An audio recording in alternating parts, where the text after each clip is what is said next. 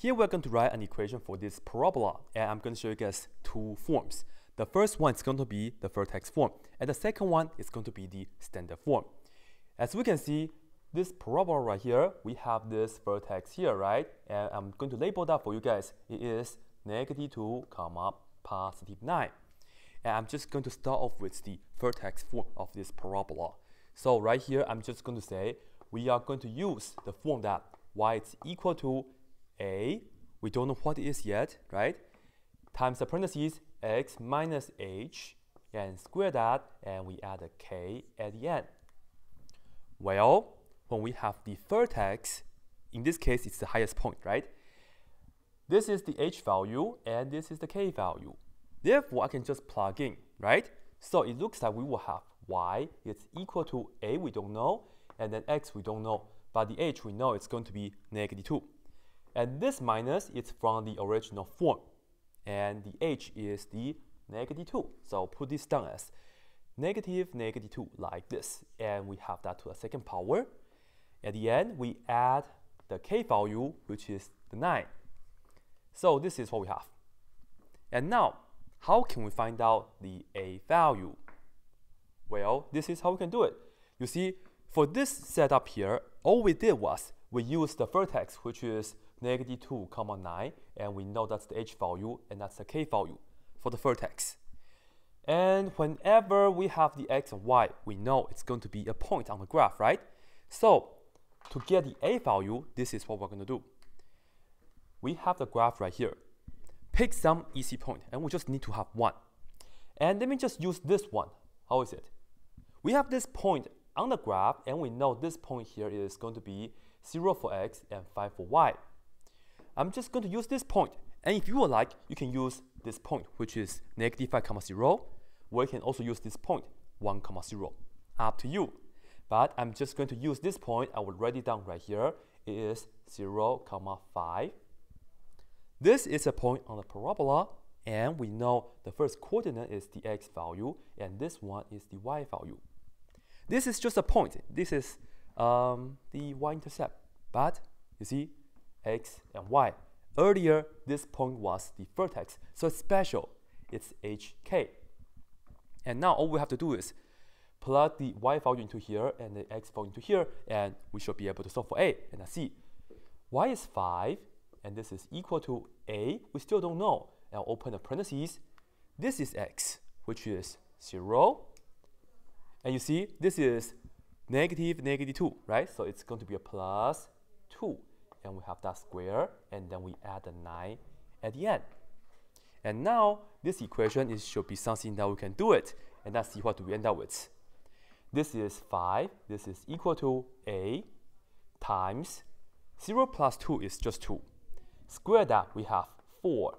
And we add the 9 to it. And we just have to solve for a right here. So I'm going to -9 on both sides. They will cancel, and it looks like we have 5 minus 9, that's -4, and this is equal to a times 4. And let me write this down as 4a.